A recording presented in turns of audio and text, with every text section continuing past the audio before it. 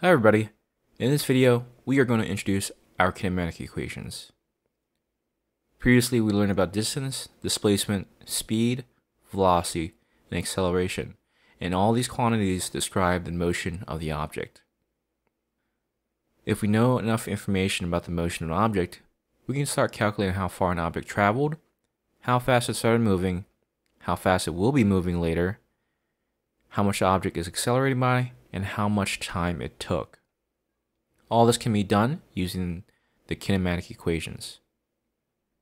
Here are the four kinematic equations that describe an object's motion. First kinematic, displacement with constant acceleration. It says displacement equals to 1/2 times the initial velocity plus final velocity times change in time. The second kinematic is sometimes labeled as the final velocity with constant acceleration. It says the final velocity equals to the initial velocity plus acceleration multiplied by the change in time.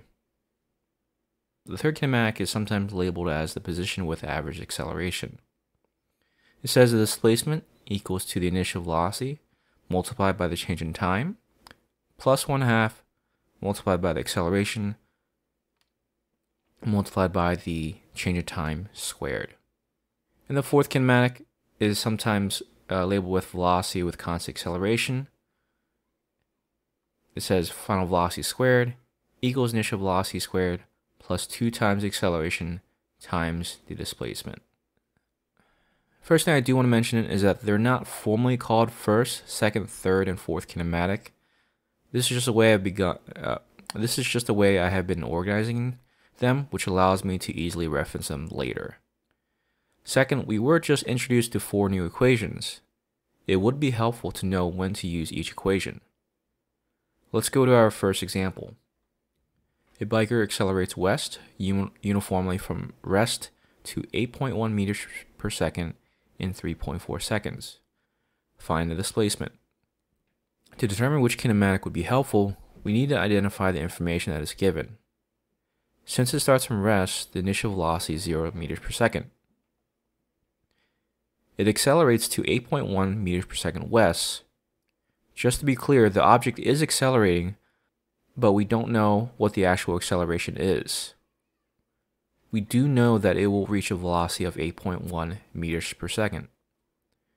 This all happens in a time of 3.4 seconds, and the problem is asking for displacement.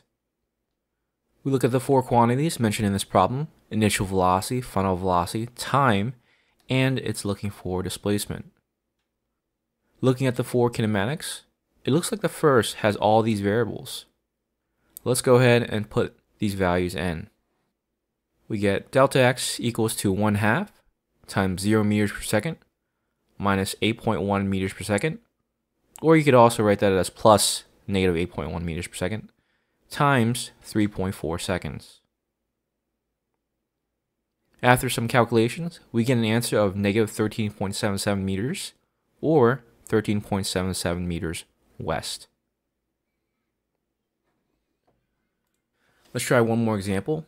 An object already moving at 4.7 meters per second east has an acceleration of 2.5 meters per second squared for 7.1 seconds.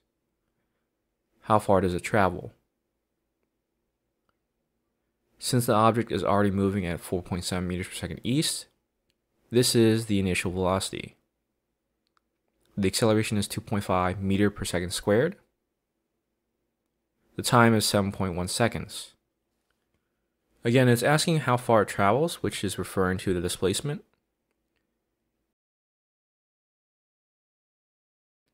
Since we have the initial velocity, acceleration, time, and we're looking for displacement, the third kinematic would be helpful. Let's plug in everything. We get delta x equals 4.7 meters per second times 7.1 seconds plus 1/2 times 2.5 meters per second squared times 7.1 seconds raised to the second power. We'll get a displacement of 96.38 meters east. Last couple things to note before we conclude this video. The kinematics presented in this lesson are in the x direction, but kinematics also work in the y direction. That is, objects that rise up and or fall. It does require a few small edits to the kinematics, but it still works and will be covered in the video on freefall. Otherwise, this concludes the video on kinematics. Hope you found it helpful.